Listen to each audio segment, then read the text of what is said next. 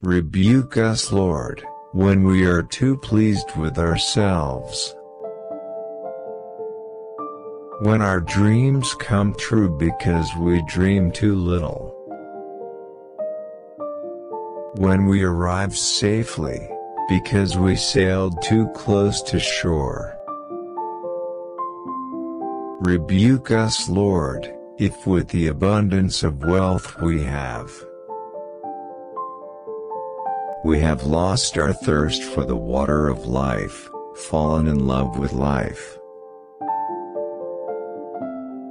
We stop dreaming of eternity, and in our quest to build a new earth,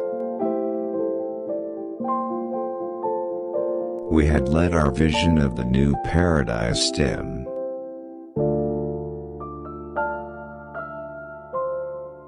Rebuke us, Lord, to be bolder,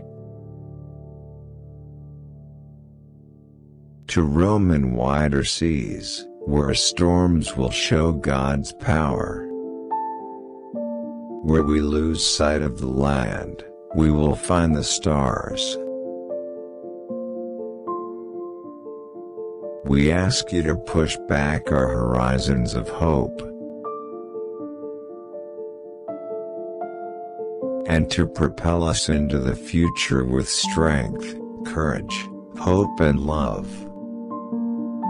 This we ask in the name of our Captain, which is Jesus Christ. Sir Francis Drake.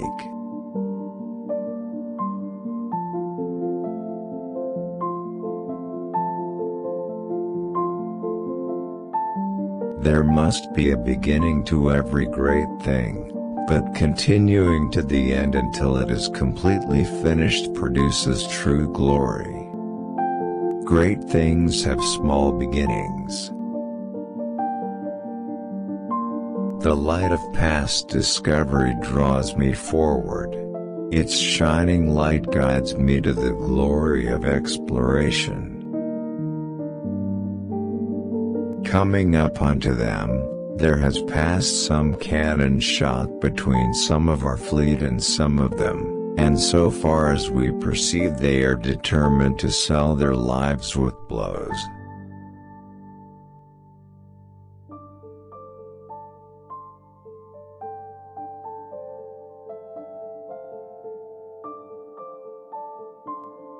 Number 1. What is Sir Francis Drake famous for? Sir Francis Drake is best known for circumnavigating Earth, 1577–80, preying on Spanish ships along the way. Later he was credited for his defense of England by raiding Spain's harbor at Cadiz in 1587, and, according to many sources, by disrupting the Spanish Armada in the English Channel with fire ships in 1588. Number 2. What were Sir Francis Drake's other major achievements? In addition to circumnavigating the world, Sir Francis Drake is known for making several voyages to the West Indies as a slave trader. He later served Queen Elizabeth I as a privateer and naval officer charged with striking against Spain's possessions. He also served as the mayor of Plymouth, England. Number 3. How did Sir Francis Drake die? During Sir Francis Drake's final voyage to the Caribbean to raid Spanish possessions, the fleet he commanded was decimated by a fever. He died from fever, or possibly dysentery associated with the condition, at sea on January 28, 1596, near Portobello, Panama. He was buried at sea, supposedly in a lead coffin. Sir Francis Drake, born circa 1540–43, Devonshire, Eng. Died January 28, 1596, at sea, off Puerto Bello, Pan.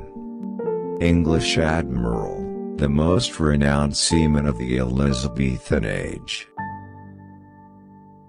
Which quote motivates you the most?